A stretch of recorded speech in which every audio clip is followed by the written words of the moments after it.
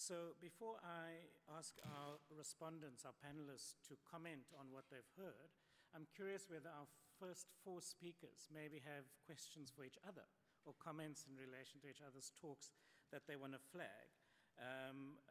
One of the issues that I thought, Mark, was interesting in terms of what you raised was the democratic deficit and this challenge between the need for leadership and purposeful institutions to deliver the innovations I think, Wim, you were talking about in a context of, let's call it, democratic malfunctioning.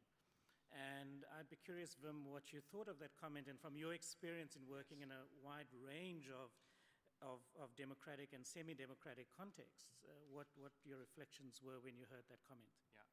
Yeah, so that my first learning is that there's not one model.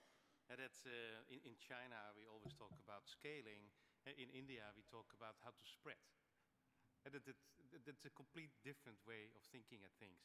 But I think, whatever system we have to come to informed decisions. I think it's 2 minutes to 12. We can study forever. In the meantime, there are still 3 billion people living on the planet of $1 or less a day. There's malnutrition. People have no access to healthcare, no access to education.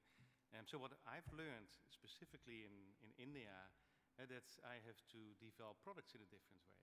If I develop products in the mature markets, I develop for features, for specs, that's for convenience. The first products I've developed in India are for footprint, are for scalability, and are for energy management.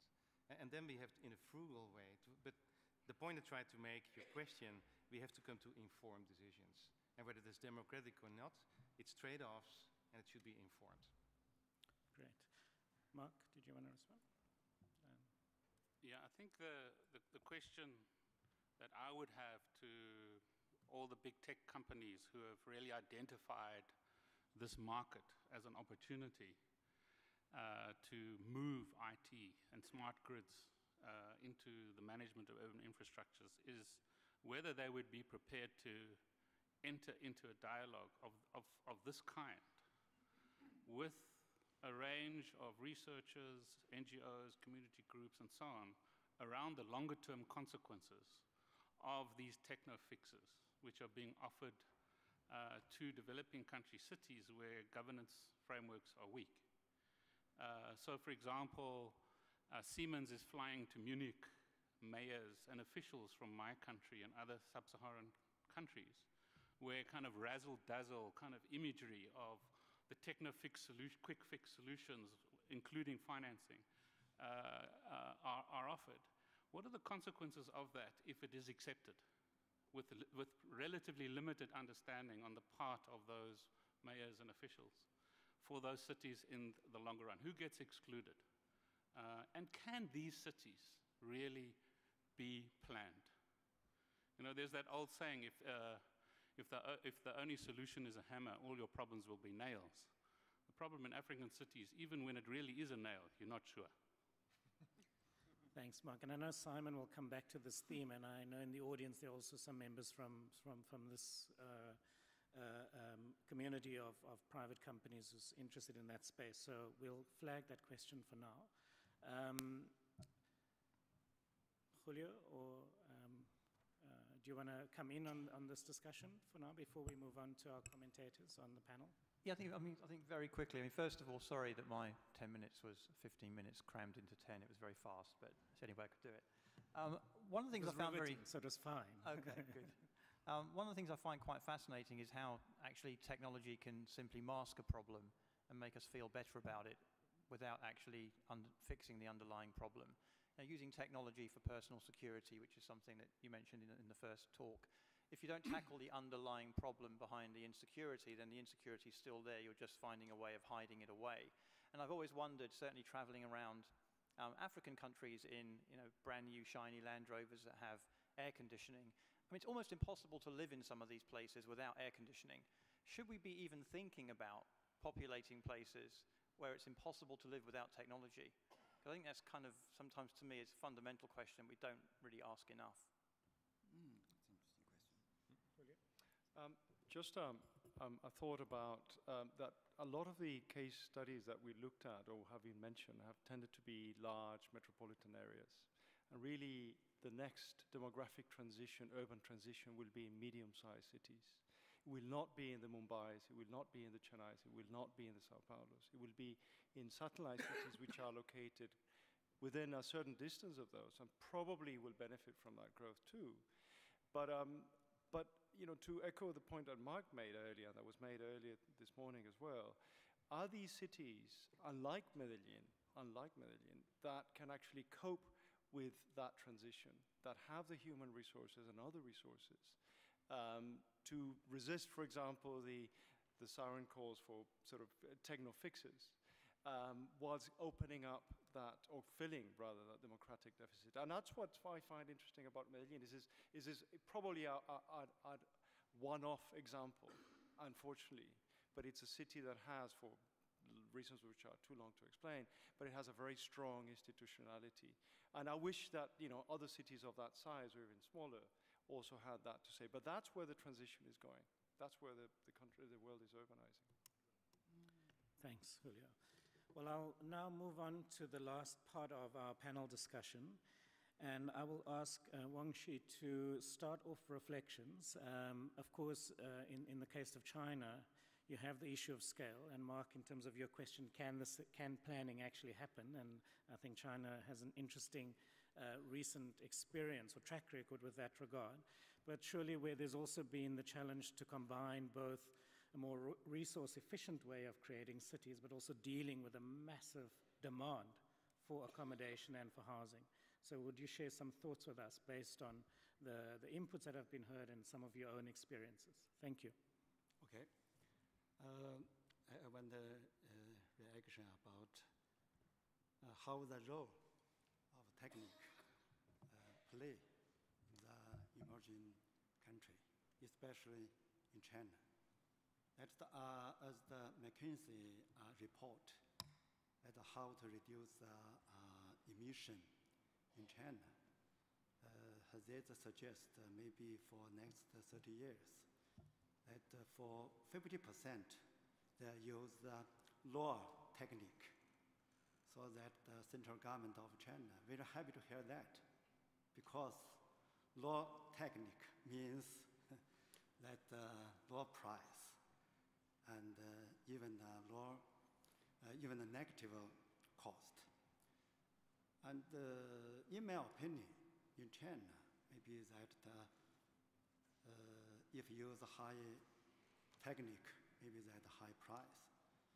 But I think maybe that not only that low tech, also middle tech, such as in the traditional industry, such as the monkey, as the property developer. There need to use a lot of materials, such as timber and cement, steel, water, electricity, and something like that.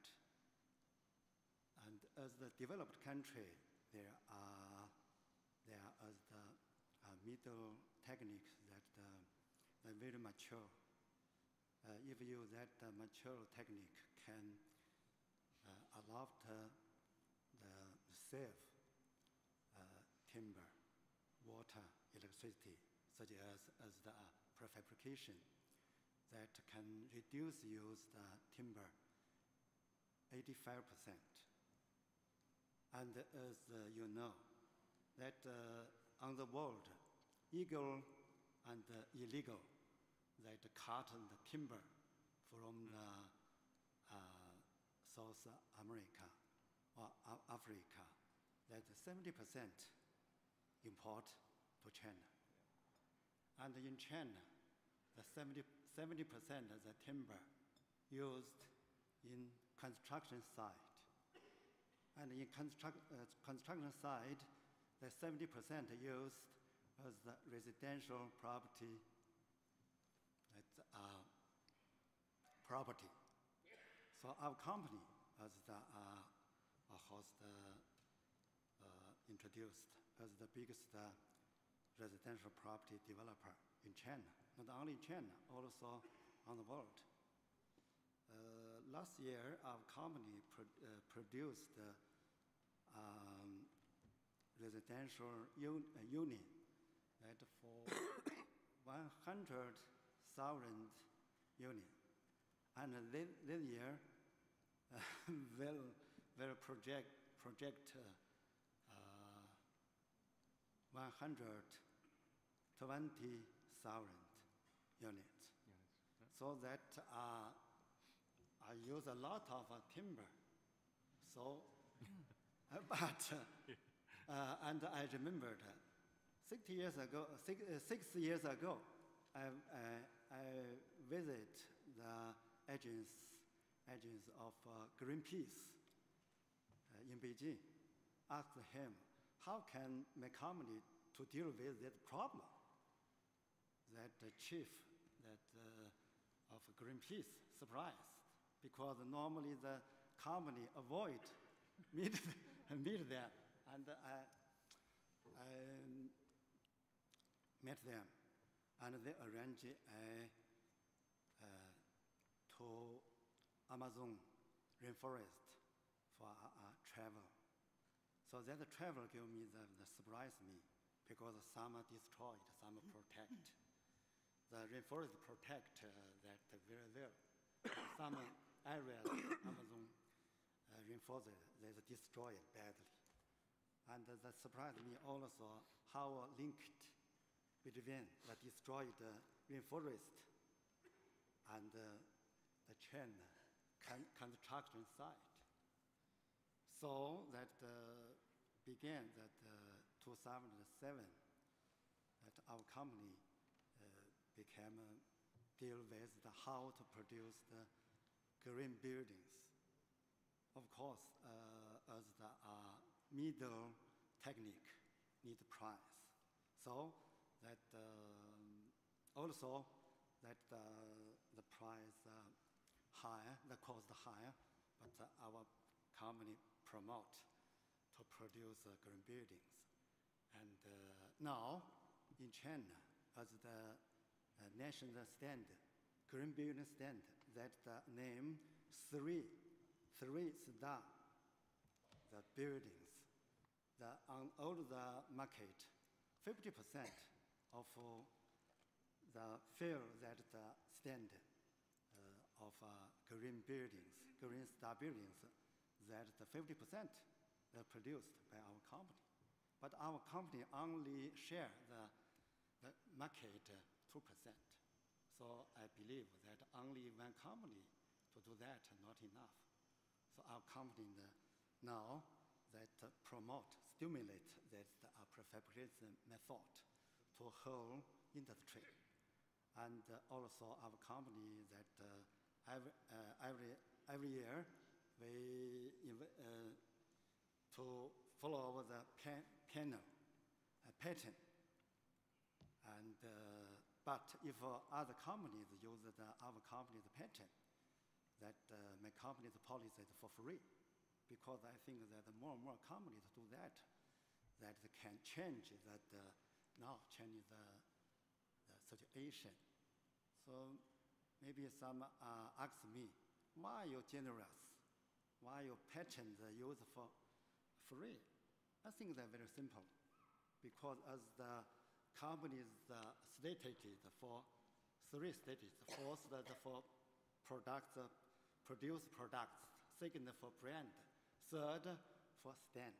So our company for the future, for the industry stand. That's my comment. Thank you. Great, thank you. Excellent example of some of the discussions earlier around the need for smart or strategic regulation and questions of new standards for new sectors, as John Ori earlier intimated. I'm now going to ask Nikki Gavron to share some of her perspectives based both on her experience but also her responses to the presentations thus far. Well, first, the challenge, you asked me to talk about challenges, affordability. So I thought I might just take one aspect of what we've tried to do in London, because we came in 2000, after 14 years of no London government. You might remember Mrs. Thatcher abolished London government.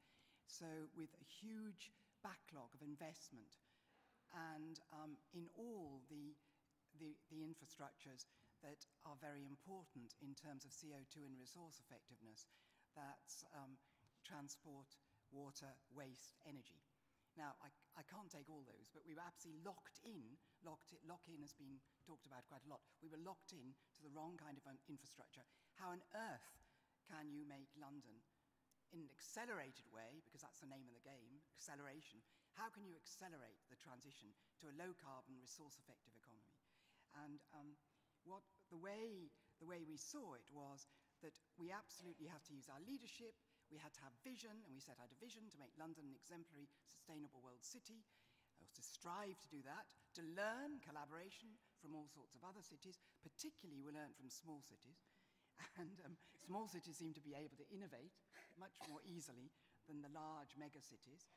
And we were the first industrial megacity, and we felt we had some kind of responsibility to try and be the 21st century version of the megacity, a concept, the very high carbon city that we exported to the rest of the world.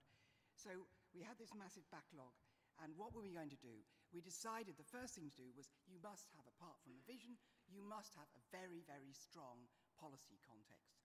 And you've got to set the policy framework, and you've got to use every tool at your disposal. So regulation, as you were just saying, is absolutely crucially important. And we set all our policies out in what's called the London Plan, which is a spatial, integrated, spatial strategic plan in terms of integrated investment, integrated infrastructure. But one of our main aims was to accommodate the big growing population of London, and I know it doesn't compare with what's happening in the global south, but our population, we've underscored, and we're going up by 1 million over the next decade, and that's a lot for London. And so how are we going to manage with that? And we set out a framework which said we are going to become a compact city. We're going to go for vastly extended public transport system. We're going to build high density, and we're going to build green if we can. New buildings, much easier to do green in new buildings than it is in existing buildings. And we're going to redress the imbalances between East and West. We just heard about Hackney and the Olympics and so on. So try to do that at the same time. And the main aim of this, and to build, by the way, to higher density and mixed use, and something that hasn't been mentioned today, mixed income neighborhoods. Because if you're not going to have a vital city in any way, you're not going to have social mobility, you'll eventually get unrest if you don't have mixed income neighborhoods. You can't ghettoize the rich and the poor. And and we have to watch the way demographies are changing. It's really crucial, this. A compact city which isn't mixed income, isn't really a sustainable city in any way. So we wanted modal shift, in the jargon. We wanted people to have choice and to get out of their cars, but there was an equity issue because 38% of London households didn't have a car, and they were stuck in the traffic just as the business vehicles were stuck in the traffic. So there was a sort of consensus about what we should do.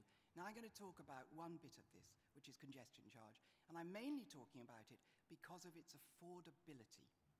And because now Beijing's ringing us up, we've got to do congestion charge. All over the world, people are thinking, this is what we're going to have to do, because the economy is underpinned by transport and because it's so polluting. So it's a really big issue. So what we did was first of all, we did the short-term thing, which is the bus. Now we vastly extended the bus system. Draconian enforcement of bus lanes. Very, very simple stuff. This is almost old technology, isn't it? Not even low tech. Our buses, we moved from putting a filter on them to filter out PM10s. We then moved to a filter to filter out NOx. We then are now moving towards hydrogen buses. We're looking at the Chinese electric bus with a lot of interest. Anyway, just a bus story. Now, you had to improve public transport before you could bring in congestion charging. Congestion charging has really worked. 23% are exemptions. We've managed to catalyze an electric car market just by actually exempting low-carbon cars. And the other points I would like to make is that now the bus gets around much faster. There are many more of them. And whereas before the bus was, as Mrs. Thatcher said, the bus was only for people under 30. And if you use a bus, you're a failure in life. But now people use a bus, not just women, not just students, not just people on low incomes, but everyone, because you get there much quicker. And what we've seen is that a charge has actually changed behavior, and that's changed attitudes. And that is a really crucial, I think, interesting thing about the congestion charge. Now, the payback. The thing about congestion charge is that we had 147, no, was it 100? No. We invested, sorry, roughly 250 million, got to wind up, 250 million, and we've, and then another 100 million in complementary measures around the edges, and it was paid back in a few years. And that really matters, I think, that we used a very old technology, really, vehicle license plates and cameras, and now we're moving to the next stage. And we're looking forward to the Galileo system, we're looking forward to GPS working properly, which it doesn't in the city, and now what we would do, this is me personally, this is what I would do. I would have a congestion charge, road pricing, differential charges for different times of day, different engine sizes, and different lengths of journeys, and I would have it across the whole of London. And then, of course, you could use GPS because you wouldn't have the problem of the high rise in the middle. And the payback, of course, would come just like that because the revenues would be so enormous. Meanwhile, everybody can get around the city easily if you invest in good public transport. And the bus is the cheapest form of that. Thanks so much. So we've got some really interesting, provocative ideas on the table and a wonderful, historically grounded story. I'll ask Abba to share some of her reflections with us. Thank you, Ed.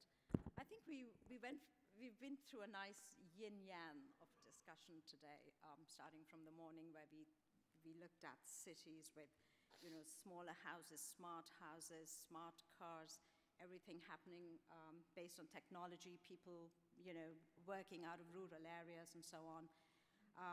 But we know today that it is actually not the truth. So I think this discussion grounds us very much into where we are. And just to put some sort of what we call killer facts or hard facts for the audience and for the table. Today we know that by 2030 there'll be about 2.7 billion people moving into cities. 90% of this is going to happen in Asia and Africa. And it's not going to happen in the Rio and Sao Paulos and the Mumbais and Delhis of this world. It's going to happen in small, middleweight cities. These are the cities where we have the weakest institutions and the weakest capacity. We also know today that, especially in Africa and in India, 90% of the economy in the large cities is an informal economy. The housing is informal, the livelihoods are informal. There are no safety nets for the poor. So in all of this, where we have peak urbanization and we have weak capacity and weak institutions, how do we use technology? How do we use technology to give voice to the poor, to build communities, to build networks, to make cities livable, inclusive, sustainable, and equitable? So we look at what is actually happening with what we call ICT. So we're not talking about, very advanced technology. We're talking about simple things like mobile phones, cell phones, and internet. Today we know that about 5 billion people in developing countries have access to mobile phones. In the year 2000, that was about 200 million people. So you see how this penetration has grown. Although the penetration of internet is only about 21%. And we keep all of this in mind and say if we're looking at voice and accountability in cities to make them livable and sustainable, how do we use this? We also find that in the World Bank projects now and in our policy advice, at least 75% of our projects will have an ICT component for governance and for voice. And I'll give you some examples, and I think Ken brought in some really nice examples of using open data or available data for citizen participation, using geospatial mapping for mapping slums. Where are your water points? Where is your health clinic? Has the waste been picked up or not? Which roads are totally flooded? Open data, open budgeting, and participatory budgeting. If a city opens its budget and citizens can say, well, we thought you were going to build a school in this area. There is no school, or there is a school, but there are no teachers. This is actually, sorry, I think this is my alarm somewhere. This is the sort of voice which brings in accountability from citizens. Just give me a second, Ed. I have it somewhere.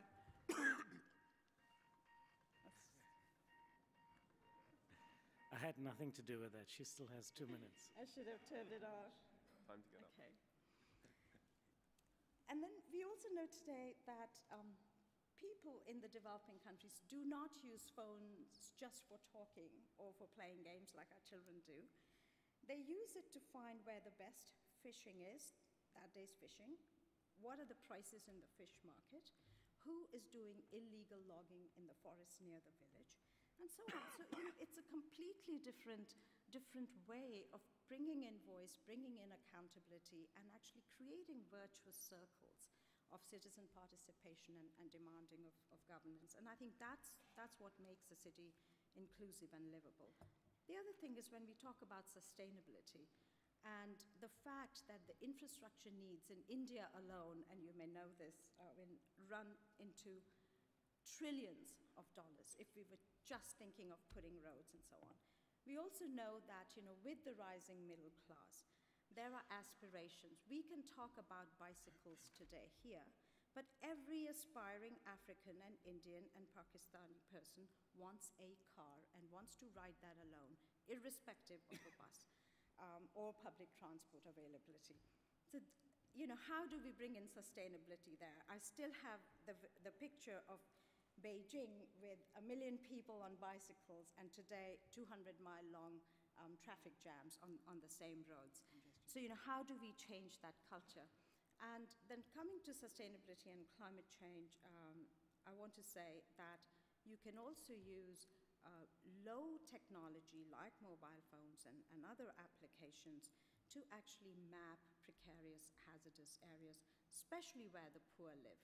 Near water areas, on precarious slopes, and you can have very simple interventions to make these cities adaptive.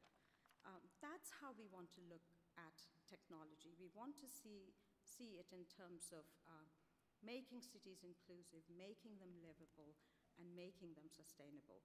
And given the resource constraints, we just have to think differently. And I just wanted to say that we've done some fantastic competitions, global competitions, apps for climate change, apps for development, hackathon for sanitation. We just finished that last weekend. There were about 300 software engineers globally on the phone thinking about how can we solve problems of sanitation in very, very simple ways in developing countries. So that's how I see technology taking us and making this world more inclusive. Thank you. Thank you very much. And I'll go straight on to our final commentator, Simon Giles. Thank you very much. One observation that I've made through the course of today is just how big the gap is between the large core technology companies, and I'd include Accenture as one of those, and the field of urbanism. And I think it's reflected in a lot of the discourse that we've seen around smart cities and a lot of the trust in, or the lack of trust in the development of the smart city industry. And hopefully what I can do in the next few minutes is talk a bit about how we might be able to bridge that gap between urbanism and technology, because technology could be a huge accelerator to development, especially in developing countries. But I want to make sure that we are able to bridge that gap. So I'll give a couple of examples, mostly from work that I've done over in Mexico with my team, about how to address some of these core issues. And the issues for me that are holding back the development of sustainable economies in cities are around lack of innovation in institutional frameworks, lack of innovation in business models and financing models, and lack of innovation in the way that we do master planning of cities.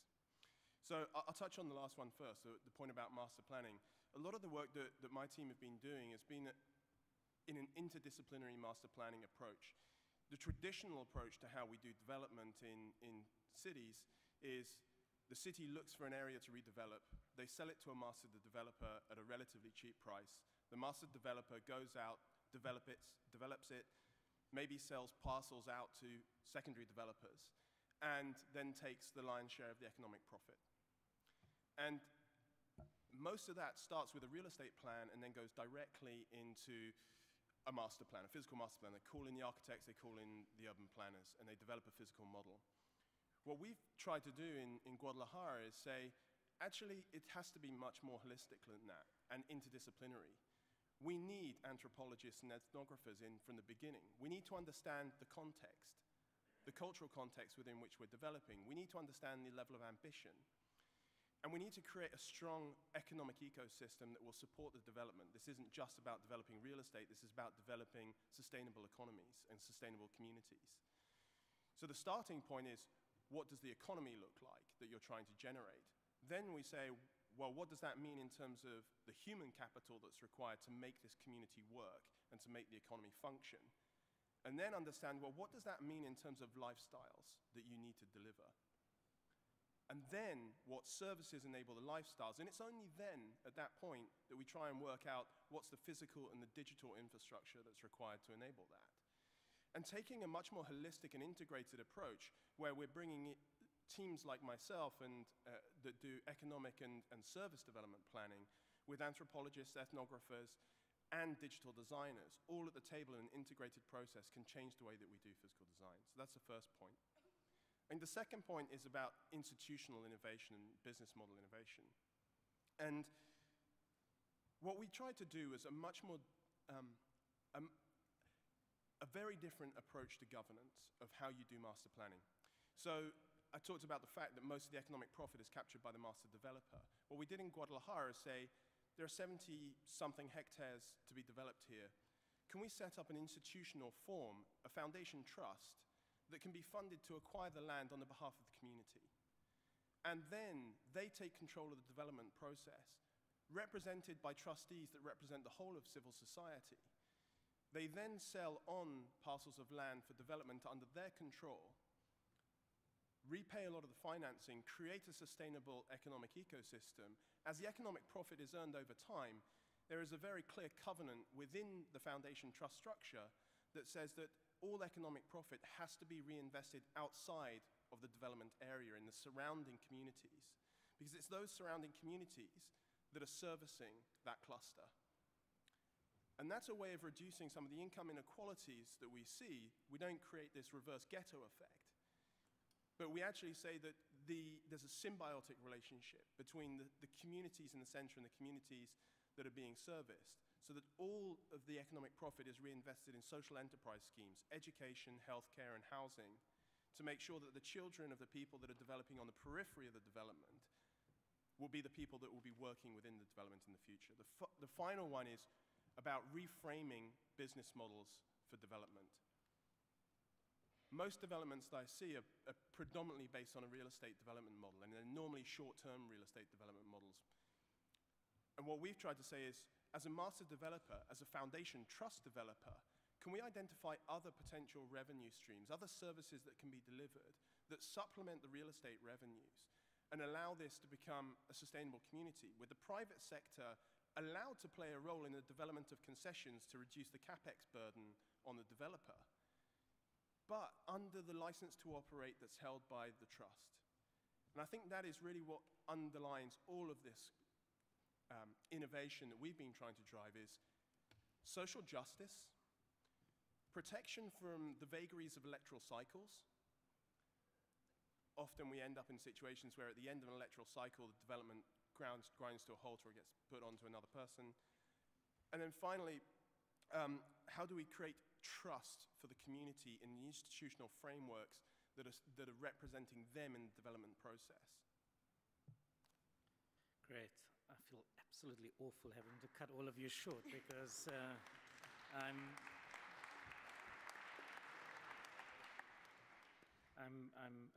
deeply fascinated and intrigued by what you're saying, and I'm specifically, in terms of the example you mentioned, since I've studied local government for a long time, very interested in what that means for the role of municipal government, because in a sense you're trying to bypass that, which of course is great from a democratic embedding point of view, but of course, again, at the end of the day, we do need functioning local authorities to sustain these processes over the long term. But I was curious, though, Mark, whether you thought that answered your question about whether there's still a role for planning or not, very briefly.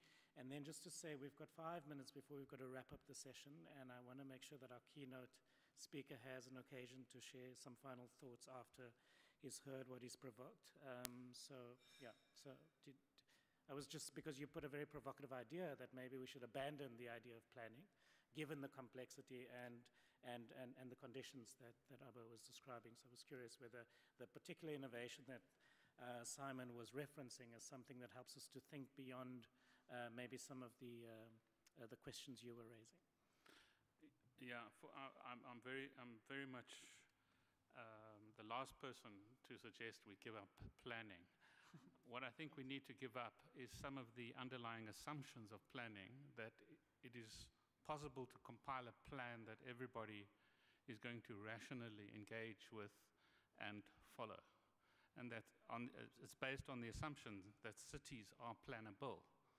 And so what I like about what is being suggested here, and there are many examples in developing countries, is there's an investment taking place in capacity, in institutions that make it possible to manage the flows of investments and new ideas and innovation, rather than assuming that capacity is there. That capacity is there in many fractured and quite often opaque forms.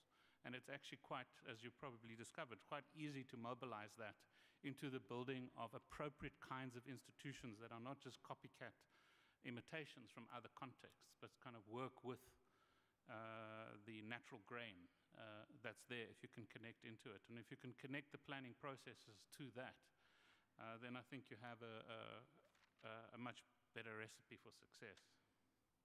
Thanks, Mark. Thank you. Yes, a lot has been said, and I tried to articulate it from a technology point of view. Solutions are possible, but it's the human beings who have to get it done. And it has to be done with social responsibility, trust, and specifically, I would say, collaborative.